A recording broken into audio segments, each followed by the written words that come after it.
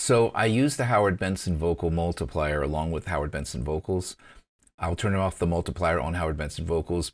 And the reason we made this plugin is a lot of people wanted to have more control over this module. This is almost like if you were, analogy would be like if you had bass treble and that's all you had for your EQ. But, you know, this would be like having 20 different, you know, controls over different frequencies. That's just the analogy. So as opposed to just having, you know, offset, which is, you know, more chaos of the vocals and the amount, now you have the control over the offset, which would be your pitch mod and your timing, and you have control over the tone. You can create that low octave we spoke about earlier, different compression, saturation, vocal density.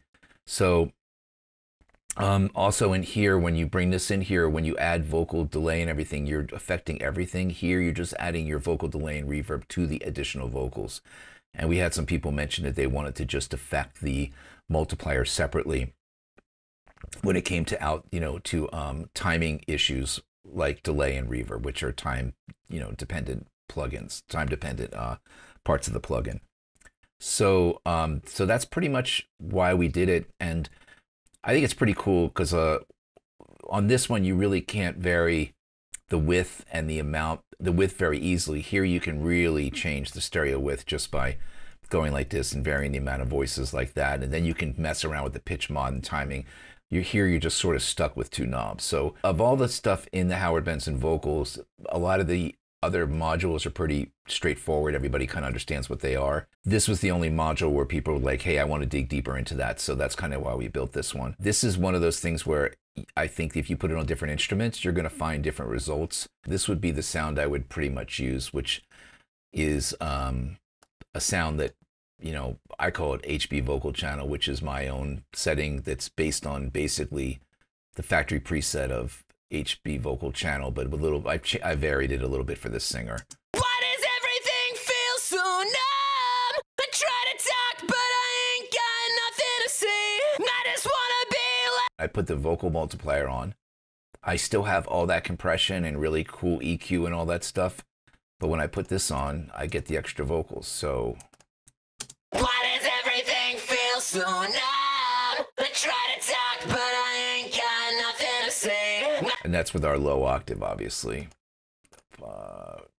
Right here, where are we here?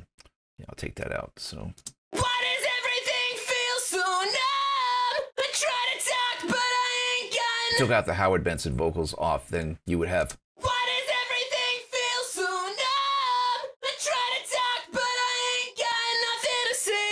I just wanna be left. It makes it, as soon as you put Howard Benson vocals on, it pulls it forward and gives you that really cool top end sound and the extra compression that you're used to with that plugin. So on the top is I use a little bit of de-essing before I get to the vocal, even though on Howard Benson vocals I do use the de-esser a bit.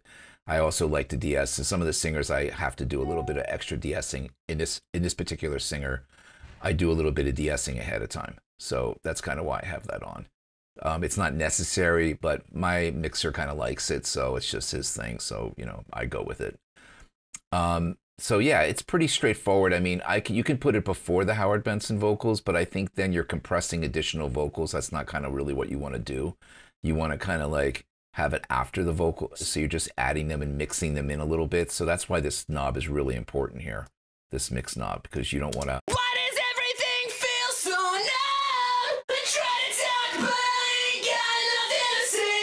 I just wanna be left alone. I fantasize about my grave like every day. Why does everything feel so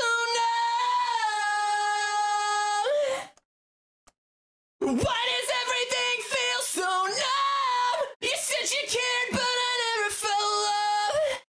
So yeah, there's a lot you can do with it. I think depending on what song you're doing, if it's a real metal song and stuff that where you're just going for big impact, I turn the knobs much higher. With stuff that's more poppy, I'm a little bit less dramatic with it. So I think, again, it depends on what singer you're working with and what kind of record you're making. That's why the presets are really important. We spent a lot of time on the presets to make sure that you had a starting point, as you did with Howard Benson vocals. Why does everything feel so numb? I try to talk, but I ain't